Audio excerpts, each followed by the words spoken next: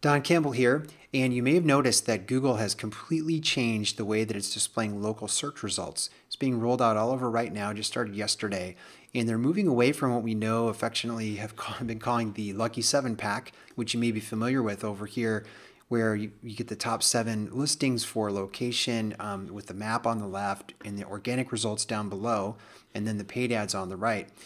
And now the result looks something more like this.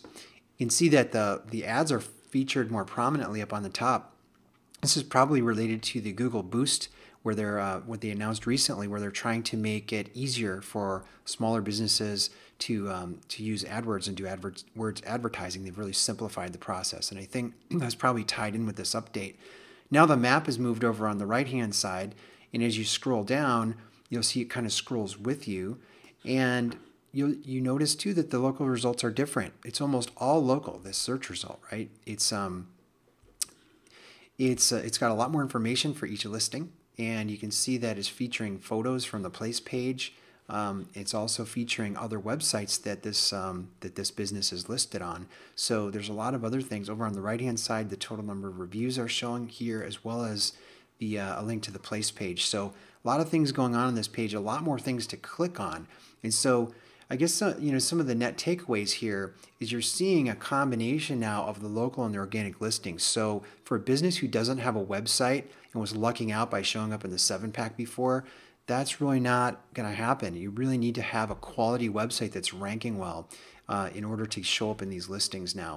The other thing is that your web presence for your business is also more important, because it's going to list other places that you show up on the web. There's more click opportunities on this page. Instead of 10 results, there's 30, right? Different things that you can click on. And so it's very interesting how this is going to change the way that people search and find information about your business. The other thing too is, according to some sources, they're saying that Google has really merged the local and the organic algorithms. Before they were kind of treated separately. Now it's all kind of coming together as one result.